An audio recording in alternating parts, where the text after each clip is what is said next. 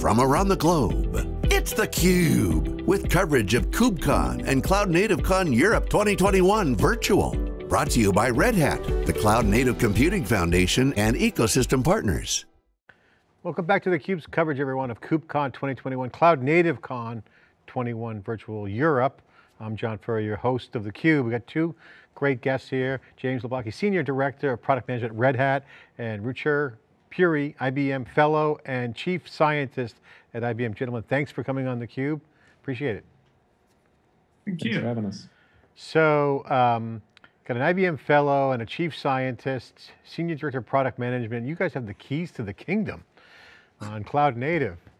All right, it's gonna be fun. So let's just jump into it. So I want to ask you before we get into some of the questions around the projects, what's you guys take of KubeCon this year in terms of the vibe? I know it's virtual in Europe.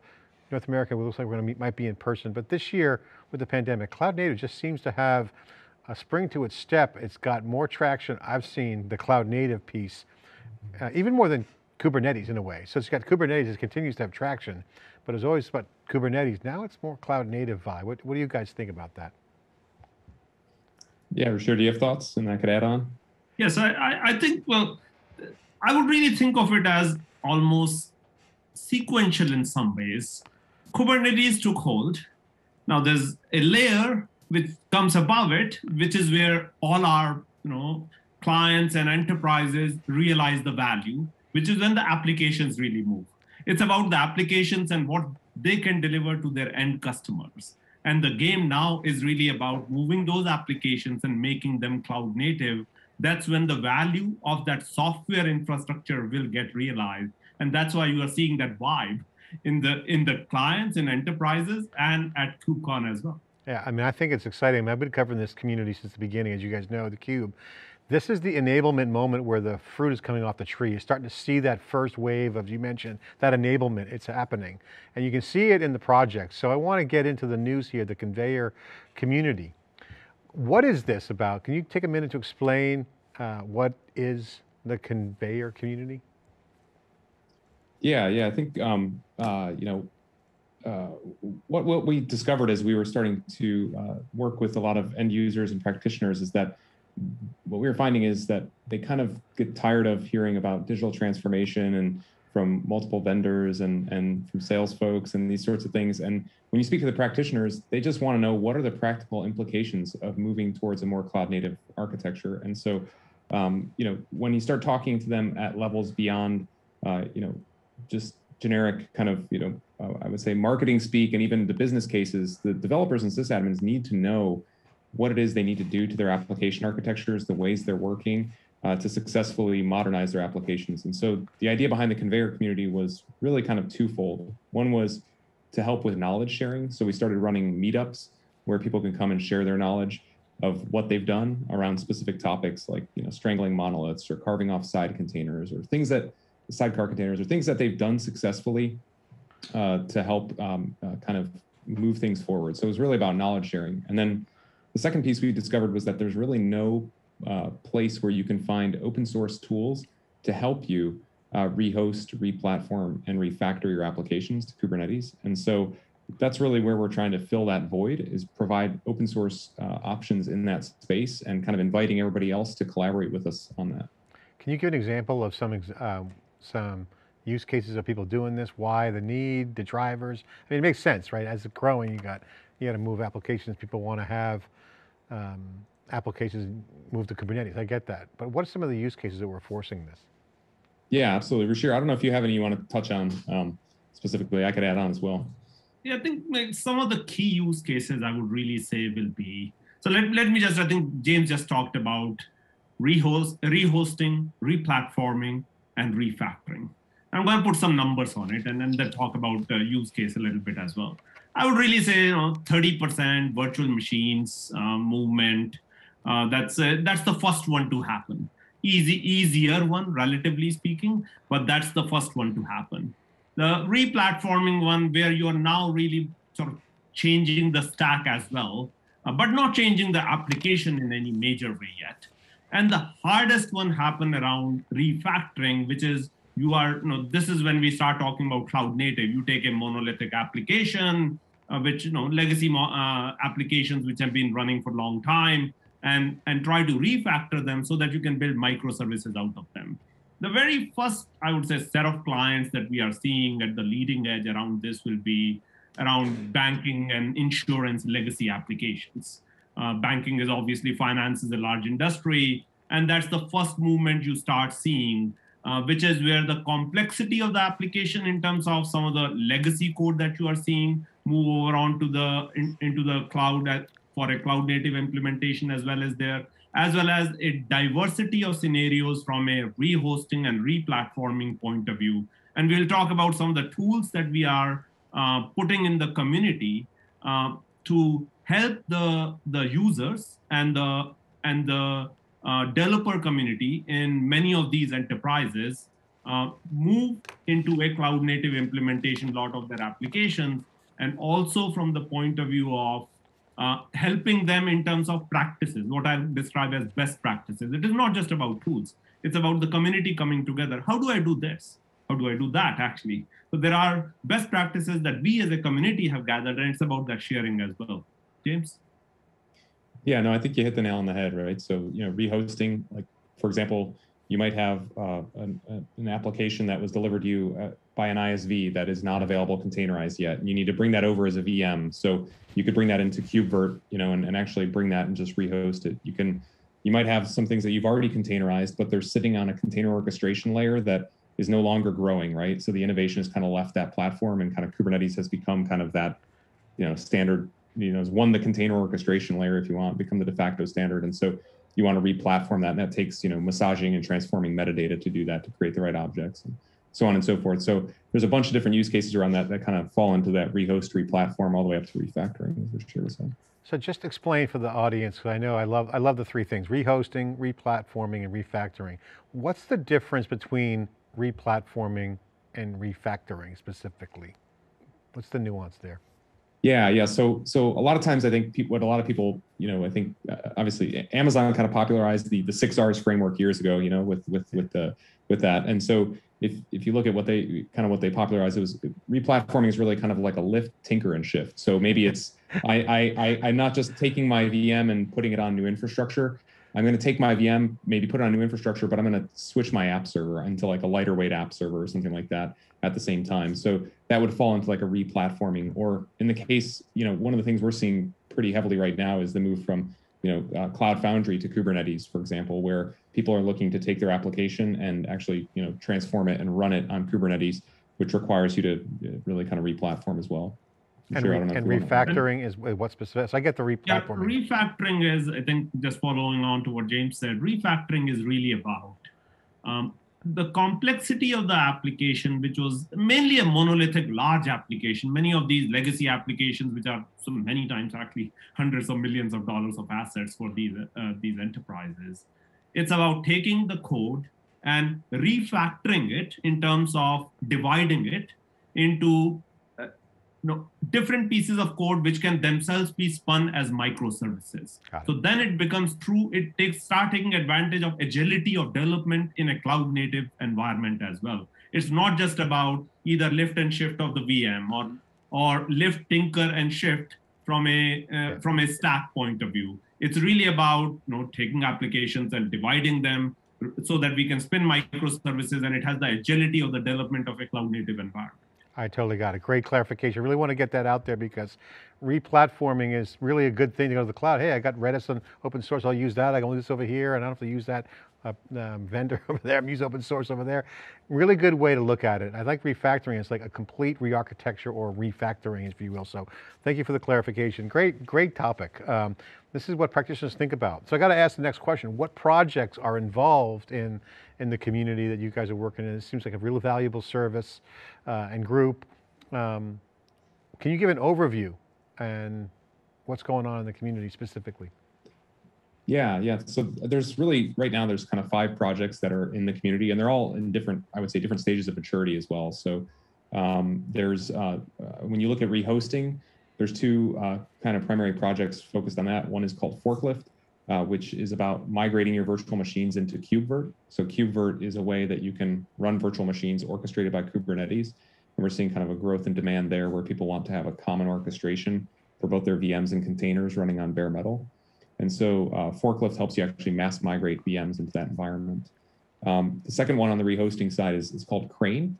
So Crane is really a tool that helps you migrate applications between Kubernetes clusters. So you imagine you have all your, you might have persistent data in one Kubernetes cluster and you want to migrate a namespace from one cluster to another. That's where Crane comes in and actually helps you migrate between those. On the replatforming side, we have Move to Cube, which actually came from the IBM research team. So they actually open sourced that. Ruchir, do you want to speak about Move to Cube? Yeah, so Move to Cube is really, as we discussed the replatforming scenario already, it is about, if you are in a Docker environment or Cloud Foundry environment, and Kubernetes has become a de facto standard. Now you are containerized already, but you really are actually moving into a Kubernetes-based environment. As the name implies, it's about Move to Cube, actually. And this is one of the things we were looking at, and as we were talking to a lot of users, it became apparent to us that they are adapting now the de facto standard. And it's a tool that helps you enable your applications in that new environment and move to the new stack. Awesome. Yeah. And then the only other two are Tackle, which is probably like one of the newest projects, which is focused on kind of assessment and analysis of applications for containerization. So actually looking at and understanding what the suitability is of an application for being containerized and start to being refactored into containers. And that's we have kind of engineers across both Red Hat, IBM Research, as well as some folks externally that are starting to become interested in that project as well. And the last project is called Polaris, which is a tool to help you measure your software delivery performance. So this might seem a little odd to have in the community, but when you think about rehosting, replatforming, refactoring, the idea is that you want to measure your software delivery performance on top of Kubernetes, and that's what this does. It kind of measures the DORA metrics, if you're familiar with kind of the DevOps realization metrics. So things like your change failure rate and other things on top of there to see, are you actually improving as you're making these changes? Great. Let me ask the question for the folks watching or anyone interested. How do they get involved? Who can contribute? Explain how people get involved. Is there a site? Is there a location? Slack channel? What's out there? Yeah, all of the above. So we have a Slack channel. We're on slack.kubernetes.io on #conveyor. But if you go to www.conveyor.io, conveyor with a K, not like the cube with a C, but like cube with a K. They can go to conveyor.io, and there they can find everything they need. So we have a governance model that's getting put in place, contributor ladder, all the things you'd expect. We're kind of talking to the CNCF around the SIG app delivery groups to kind of understand if we can how we can align ourselves so that in the future, if these projects take off, they can become kind of sandbox projects. We'd welcome any and all kind of contribution and collaboration. For sure. I don't know if you have anything to add on that. I think you covered it at the pointers already. Just to put a plug-in for, we have already been having meetups. So on the best practices, you will find the community, not just on conveyor.io, but as you start joining the community in terms of meetups and the help you can get, whether on the Slack channel, very helpful on the day-to-day problems that you are encountering as you are taking your applications to a cloud-native environment. That's awesome. And I can see this being a big interest to enterprises as they have a mix and match environment, and with containers, you can bring and integrate old legacy. And that's the beautiful thing about hybrid cloud that I find fascinating right now, is that with all the goodness of, say, Kubernetes and cloud native, if you've got a legacy environment, it's a great fit now. So you don't have to kill the old to bring in the new. So this is going to be, I think, a real popular project for what I call the classic enterprise. So, which you guys both have your companies participate in. So with that, is that the goal? Is that the goal for this community, is to reach out to the classic enterprise or open source enthusiasts? Because certainly end users are coming in like you read about. I mean, it's like they're coming in fast into the community. What's the goal? The goal for the community really is to provide assistance and help and guidance to the users from a community point of view. It's not just from us. whether it is Red Hat or IBM research, but it's really enterprises start participating in, and we are already seeing that interest from the enterprises because there was a big gap in this area. There are a lot of vendors actually. When you start on this journey, there will be 100 people who will be telling you, all you have to do is this. Yeah, it Whenever easier. I hear all you have to do, I know there is red flag goes up. Oh, yeah. Oh, it's easy. Just go cloud native all the way. Everything is a service. It's just so easy. Just that. No, I was talking to Brian Gracely. You get right on that. I want to just quickly down tangent here. Brian Gracely, who's a product strategist at Red Hat, you're going to like this because he's like, look at the cloud native piece is expanding because the enterprises now are in there and they're doing good work. Before you saw projects like Envoy come from the hyperscalers like Lyft and the big companies who are building their own stuff. So you start to see that transition. It's no longer the debate on open source and Kubernetes and cloud native. It's the discussion is integration, legacy. So this is the big discussion this week. Do you guys agree with that? And what would be your reaction?